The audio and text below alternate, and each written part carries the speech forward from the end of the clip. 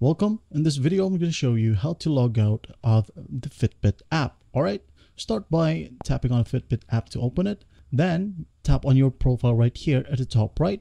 This is basically your Google account. Alright, and once you're in here, locate the setting, Fitbit settings. Alright, tap on it. Now once you're in here, as you can see a big pink button right here that says log out. You can go ahead and tap on this one and it will prompt, are you sure? Just tap on yes to log out. All right. Another way to log out, if you don't want others to see your progress right here, all right, is go to your home screen. This one will work on both iOS and Android.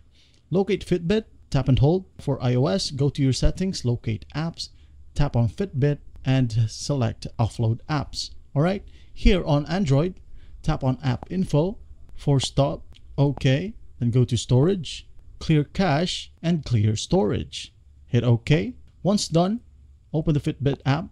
And as you can see here, it will take us back to the main screen, which will require you to sign in. And this option right here clears all your credentials in the app itself. All right, that's basically how you do it. Well, I hope this video helps and I'll see you in the next one.